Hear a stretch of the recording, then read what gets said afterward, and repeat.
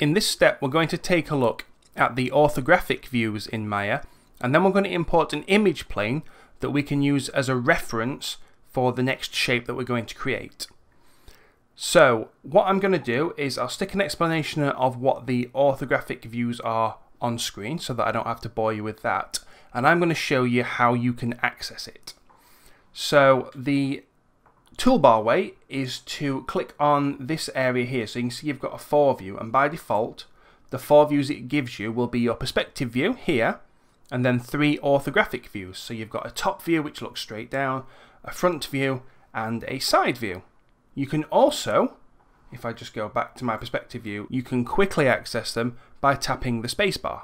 So if I try that now, you can see that will then jump into the 4 view.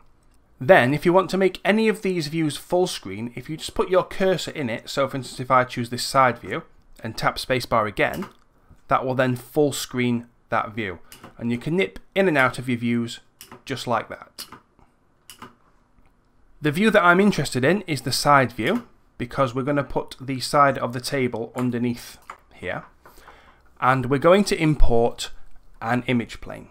I have an image plane reference already prepared, which you can access by using the link in the description below, or feel free to make and use your own.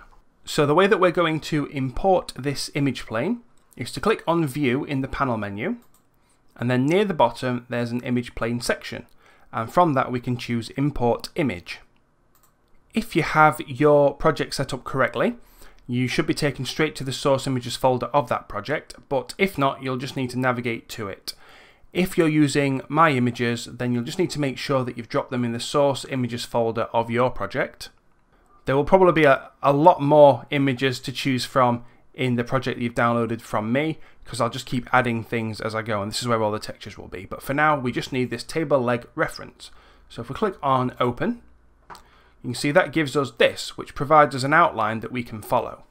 Whilst it's still new, we can use the scale and move tools to put it into place. So what I'm going to do is just roughly get this set up. It doesn't need to be perfect, it's just a guide, and I can move it when I'm done.